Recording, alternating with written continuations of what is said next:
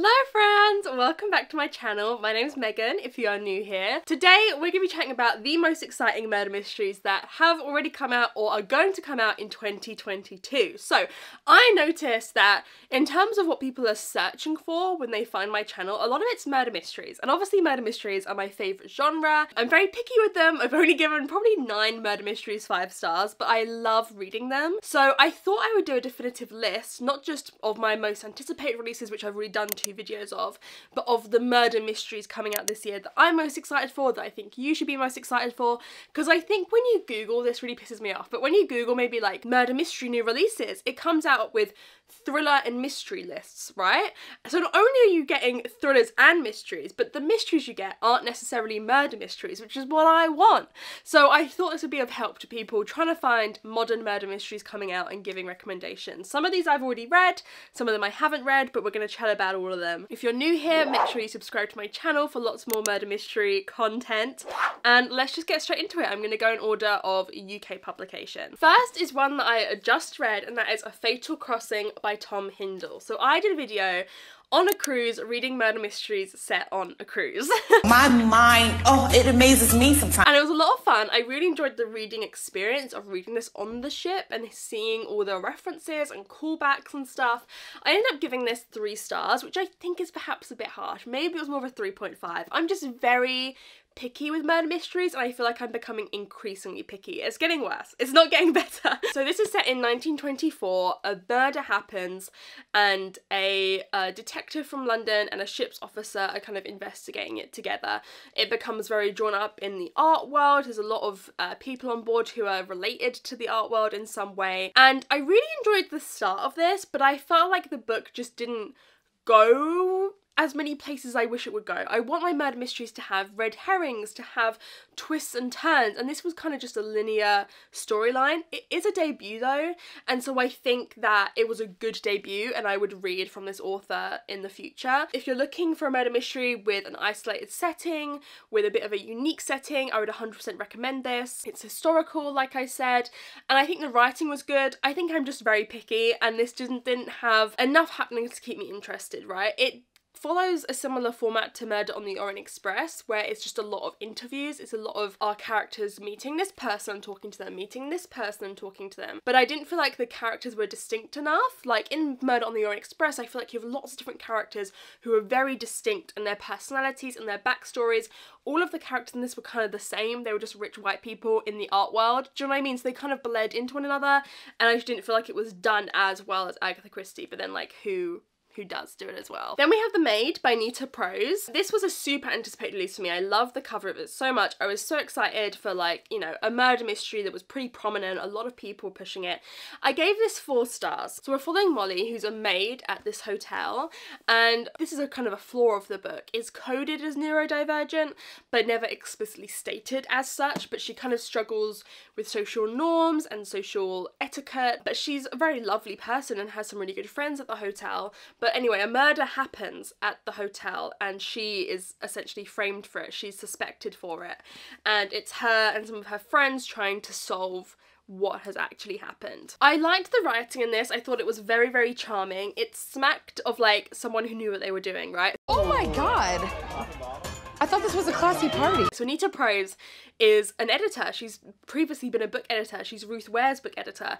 And I could see some similarities in how I liked the writing and how I liked the plot and how I liked the pacing. It wasn't perfect, but it definitely felt like someone who had a bit of authority and wasn't just another debut. Do you know what I mean? They have a bit of experience in the field. It had moments of wit, it had moments of lightness, of kind of cozy elements to it, but I felt like it was pretty obvious what was going on the whole time, but it was still an enjoyable read, so I gave it 4 stars. It wasn't what I was hoping it would be, but I still enjoyed it. This one is definitely pitched and advertised as a murder mystery. It's one of those ones where murders don't happen more towards the end, but I will count it as one, and that is Reckless Girls by Rachel Hawkins. I tell you, I've never read a book this fast. I don't know if I'm gonna push Elizabeth Welch and make this I really enjoyed it. It was another 4-star, but it was such a quick read, such a speedy read. It's like 300 pages, I think. Yeah, just about 300 pages. And I flew through it. I was reading like 120 pages an hour or something, which I never really do. So in this, we're following these group of characters who are going to this island to kind of holiday there together. They're very obviously cut off from civilization. Relationships start to fracture, and then one person goes missing and another one turns up dead. That's not till kind of towards the end of the book, but it is in the synopsis, so I feel like it's okay to say, because I knew it going in, that that was gonna happen. That's part of the suspense, I think. It's pitched as an And Then There Were None retelling. I don't think it really is an And Then There Were None retelling, which I prefer, because I don't really like And Then There Were None. People love to compare books to And Then There Were None, but not deliver. But I thought the tropical setting in this was really fun. We had some really interesting character backstories throughout the book. We had kind of flashbacks to the character backstories, but I found them equally interesting. The build-in tension of them being isolated, cut off from civilization was really interesting. So I'm definitely going to read more Rachel Hawkins in the future. She's got one coming out, I think, another murder mystery. Oh my god, is it The Villa? I think it's The Villa. I think it's called The Villa. Very similar cover. I'm liking the route she's going down, so I'm definitely going to pick that up. I think that comes out in January of next year. Then we have one that I don't actually own, but I'm so excited. I really hope I'm going to get to it and get it soon. And it's The Paradox Hotel by Rob Hart. So this is a very exciting one because it's a sci-fi murder mystery. So it's set at this hotel where you go there to time travel, right? It's kind of like a stepping stone to time travel. And we have this, like, I think she's a manager of the hotel, and she's kind of in charge of all these different time streams, and then a body turns up dead in one of the rooms, but only she can see it, and it's like glitching in and out of time, and it just sounds so interesting. Also, there's something to do with like the American government coming to the hotel because they want to privatize time travel. It just sounds really, really interesting. A very interesting take on murder mysteries. I've heard really good things about it. I do like murder mysteries that bring something new to the table, and I feel like this is like a body that only she can see that's glitching in and out of time is such an interesting idea. I love that. Then we have one, I feel like, I don't know if this technically is a murder mystery because again it's one I haven't read, but it is 9 Lives by Peter Swanson. So the idea of this is I think 9 people get a letter with their names on and other people's names on, and they're like, what the fuck, but then those people start getting killed down the list. So I would class this as a murder mystery. It's probably thriller murder mystery, but I still think it is one. Peter Swanson, I always put his books on my most anticipated books of the year because the premises always sound great. I'm always really excited to get to them, and then they get shit reviews. But I think I still want to get to this. I want to try a Peter Swanson out. Then we have another one that I've read. I think this is the only one I've read so far that I've given 5 stars, and that is The Paris Apartment by Lucy Foley. I just have a soft spot for Lucy Foley, and I'm not about to apologise for it, okay? This one is a bit of a iffy murder mystery again.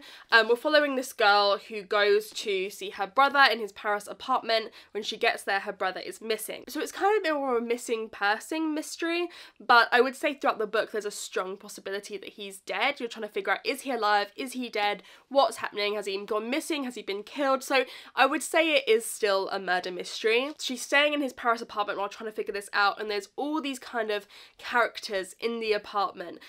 We have the socialite, the nice guy, the alcoholic, the girl on the verge, the concierge. So something that I think is very strong about Lucy Foley's books that I love is she always has about 5 or 6 characters in the kind of suspect list that you can suspect, and I think that just works so well because it's not too big a cast. So say the guest list, right, for example, which was her other book, it's set on this island where the wedding is happening, so there's like 100, I don't know, 150 people maybe at this wedding, but you know that the suspect is going to be one of our characters, and that's something you always really know with Lucy Foley. The suspect is going to be one of your main characters, and they always have kind of an archetype, a kind of, it's like you're playing Cluedo. Lucy Foley really makes me feel like I'm playing Cluedo, or like, you know, this game where like you have these suspicious archetypal characters. That's something Agatha Christie I think did really well in books like Death on the Nile and Murder on the Orient Express. You kind of have all these characters with different personality traits that's very identifiable. I think there's some really good twists in this. There's a twist in this particularly around the halfway mark that literally had me gagged. I was sitting there like,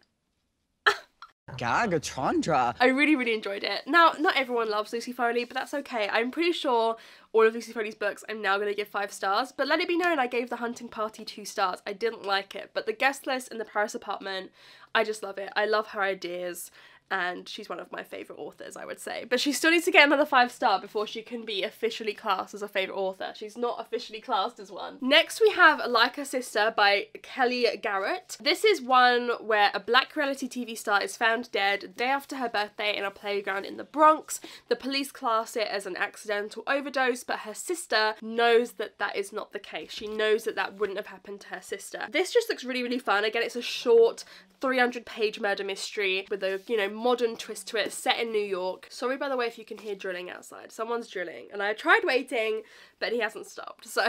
She was very f***ing rude. Weren't she? I've really been enjoying murder mysteries with like a familial twist as well, so I think I'm really going to enjoy this when I get around to it. Next we have one, I've put it here because it's already out in the US, but it doesn't come out in the UK till September actually, but I've put it here because it technically is already out in the world, and I think you can kind of get the ebook if you want it in the UK, and that is Women in the Library. I have heard so many good things about this, particularly from Mara from Books Like Woe, who's my resident murder mystery recommender. This is by Solari Gentile, and I think it's a book within a book. I think it's about a murder mystery writer writing this story set at the Boston Public Library. A scream is heard, the guards rush off to find that the woman has died, and these 4 strangers who are sitting at a table together are stuck there whilst this investigation goes on, but one of them is the murderer. So the kind of mystery is, how has one of them been the murderer whilst not leaving the table? Very, very interesting. I've heard so many good things about this. I think it's going to be quite a complex murder mystery, but I'm really excited to get to this in September. And I do love the US cover, but I really like the UK cover as well. Sometimes when I love the US cover so much, I feel so unlucky that I can't get it, but I actually really like the UK cover, and I think I'll probably just stick with getting that. Then we have Murder Before Evensong by Reverend Richard Coles. He is a famous reverend here in the UK. It's very similar, I think, to Richard Osman writing his book. I think that's kind of why this has come into existence, but I'm not going to complain. It's following a vicar, I believe, in his kind of small English quaint town. One of the members of the church is found dead at the back of the church, stabbed in the neck with a pair of secateurs. And our main character is trying to investigate what has happened. The text in this is really big. That's really big text. So I think this will be a nice quick read, a cozy setting. I'm really, really excited to get to this one. Then we have Harlem Sunset by Nikisi Afia. This is the sequel to Dead Dead Girls. This is a really good series set in 1920s New York with our kind of unlikely detective. I really enjoyed Dead Dead Girls. I thought it was a really good debut. It could have been improved. It was a bit obvious towards the end what was happening, but I thought it was a great debut. So I'm very excited to read Harlem Sunset. This is also sapphic as well, and I think that the sapphic relationship is going to play an even bigger part in this sequel, so I'm really, really excited. And then we have Miss Aldridge Regrets by Louise Hare. So this is another historical murder mystery. You're joking. Not another one? Oh, for God's sake, I can't stand this. We're following this girl whose life has kind of been falling apart. She's a performer, and she gets an offer to perform on this ship. It's another murder mystery set on a ship. And it comes at the perfect time because a murder has just been committed at the club where she works. So she's like, I need to get away from all this. I need to start living my life. And then a murder happens on the ship, and she's like, death is following me. So I don't know if this is going to be a bit of an unreliable narrator where you're starting to think, like, is she the murderer somehow? Or I think she's going to be kind of investigating it and being a detective. So yeah, I really like historical mysteries, and having been on the ship and enjoying that being my favourite part for Fatal Crossing, reading it on the ship, I'm actually very, very excited for this. I have high hopes. The next two are probably the most like mainstream releases that are coming out. We have The Retreat by Sarah Pearse. Obviously The Sanatorium by Sarah Pearse was kind of a runaway success last year, and this is the sequel to that. The series follows this detective, kind of like Hercule Poirot, following different characters each time, but she is always there. It's set at this yoga retreat. I can't say retreat. It's set at this yoga retreat. One girl dies after falling down some of the cliffs, and then another person dies in an accidental drowning, and our detective starts to think perhaps these deaths aren't as accidental as they seem. I really loved The Sanatorium, the first part. I think the pacing was great. I think the suspense was great. I think some of the reveals and twists were almost like horror or thriller-like, with moments that happened that had me gagged, but the ending was not good. No, that sounds bad, guys, and forgive me for saying it, but that's how I felt. The ending was like we had a villain speaking their truth and giving their big speech, and it became very clear that, like, you know, a message that the author wanted to get across with the ending was kind of the whole reason for the book, but it didn't work. It hadn't really been set up.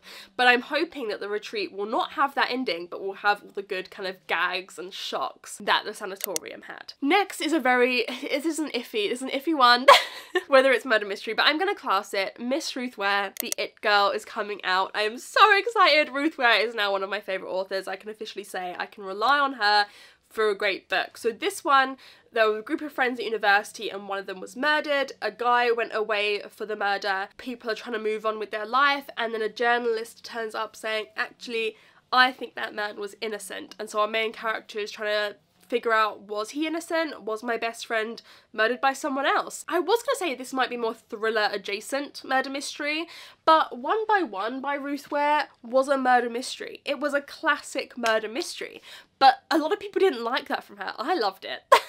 But a lot of people didn't like that from her, so I don't know if she's perhaps a bit scared to do it again. I would love for this to be a classic murder mystery, but with Ruth Ware, because her earlier books are more thrillers, I would say, you don't really know what you're gonna get. So I'm gonna love it either way, but I would love for this to skew more murder mystery, classic murder mystery, like One by One did. And then our last pick is one, I thought I'd throw this on here because I'm certain there must be a murder mystery in here somewhere.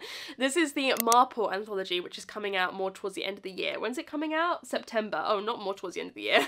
I don't have any murder mysteries after that. So this is a Marple short story collection written by lots of modern authors. So you have Ruth Ware on there, you have Leigh Bardugo, you have Lucy Foley. I'm really excited for this. This is actually one I think I am going to use Book Depository to get the US version, which I don't think I've ever done, but I much prefer the US edition to the UK edition. That's the US one on top, UK one lower down. The UK one's fine, but like the US one I love. I think it's just so pretty. So many of my favourite authors are writing in this, and so many authors I've always wanted to try. I've never read a Miss Marple.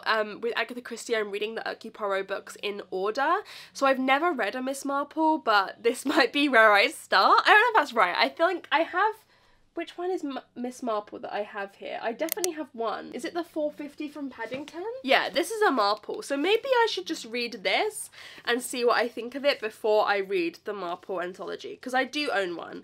I would like to read the Marple books in order like I'm doing with Hercule Poirot, so maybe I'll get Murder at the Vicarage instead. But with Poirot, I did originally read Murder on the Orient Express before I read any other Poirot, so I think perhaps I'll start with this because it is one of the most iconic Marple ones, and then go back and read the series in order. So there we have it. That is the most exciting murder mysteries coming out in 2022. Let me know which of these you're most excited for, or which ones you've already read. I would love to know your opinions on any of these that you have already read. And yeah, again, make sure you subscribe for more murder mystery content. Thank you so much for watching. If you got into the end of the video, comment the knife emoji or any other murder tool of your choice emoji down below in the comments. Thank you so much for watching, and I'll see you very soon in another video. Bye!